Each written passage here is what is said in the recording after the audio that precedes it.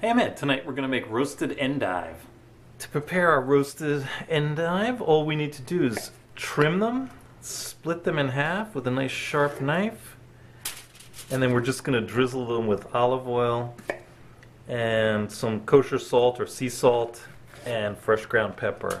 And then we're going to put them in a 425 oven for maybe 25-30 minutes, about 15 minutes on each side. So here we go. Drizzle our endives with some extra virgin olive oil. Not too much, but you want to be able to get a little coating on there. Some kosher salt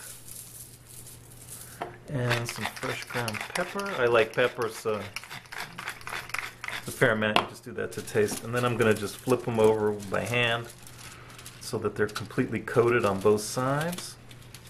And into our 425 oven for 15 minutes. We flip them, and then another 10 or 15 minutes.